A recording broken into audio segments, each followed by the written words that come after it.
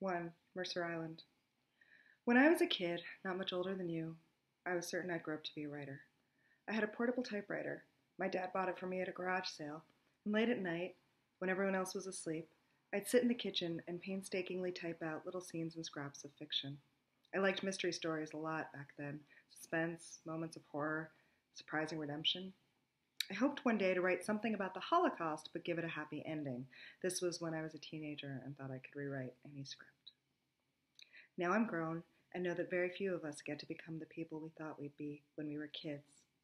I never did write a novel, is what I'm saying, or even a decent short story, although I found other successes and pleasures in life, and don't regret most of the things I haven't done. That said, I still have time, Jake, and I still like putting words down on paper. So I've decided to write a book for you, with chapters, a title, maybe even an appendix of photographs. It seems like the right way to tell you everything I want you to know. And this island, my sister's guest house, the cloudy northwest, it's all very conducive to writing. I have a comfortable chair here and a shiny new laptop, and there's so much I want to tell you. As of course you know, this island where my sister lives with her family, Mercer Island, is all pine trees and lacrosse fields and half-calf Americanos. You can see the churning waters of Lake Washington from every direction, usually iron gray but sometimes unaccountably blue. Seattle lies a few miles to the west. I've always thought it was peaceful here and good for us, although I do miss our home in Manhattan. Remember how you used to ask if we could build a tunnel from West 74th Street to Mercer Island? And because I thought I had all the time in the world, I used to say, maybe later. This will be a wonderful place for you to do the bulk of your growing up after you've moved here for good. You'll have your cousins to hang out with, and your Aunt Allie to make sure you eat your vegetables, and your Uncle Bruce is one of the most senior people at Starbucks, which means that living here you'll be very nicely provided for. You'll ski at Whistler and spend Christmases in Hawaii, and pass long summer weekends at the family estate in Friday Harbor. You'll learn to drive, and then you'll get a car. That said, I've instructed Allison to send you to one of the public schools on the island instead of the private cloister where she sends her own kids. Public school matters to me. I want you to know how the real world lives, or at least what passes for the real world here on Mercer Island.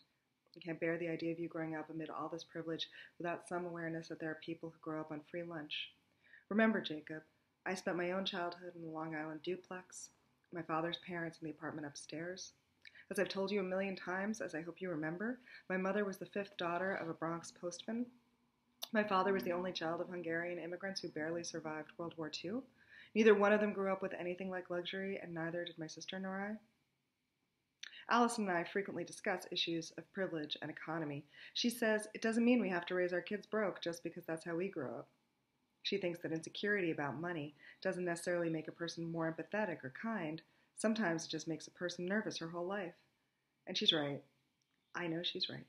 But still it irks me to think you'll never understand that you are, in so many ways, so very lucky. But at least in one way, you aren't lucky at all. None of us are. And money is no compensation. There is no compensation. I'm your only parent. I'm 43 years old. I have stage 4 ovarian cancer. I have perhaps 2 or 3 years left in my life, and once I'm gone, you'll move here to Mercer Island to live with my sister Allison and her family. You can bring your hamster and all your toys. You can bring anything you want. You know this, Jake.